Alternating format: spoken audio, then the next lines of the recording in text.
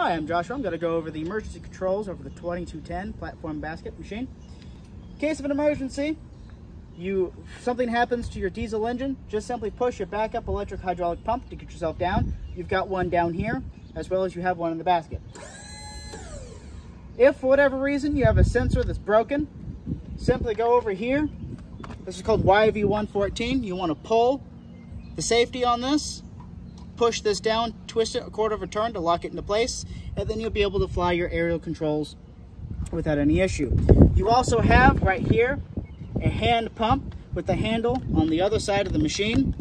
In order for this to work, you will have to go into here where another solenoid valve is located, bypass this one as well as the one up here, and then you'll be able to hand pump your machine.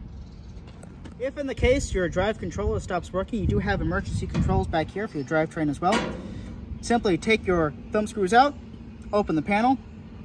Usually you can drive straight by these controls right here, but if for whatever reason the machine still thinks it's flying, you can still bypass the drive controls by this solenoid valve right here, push, twist, quarter of a turn, and then simply just drive the machine.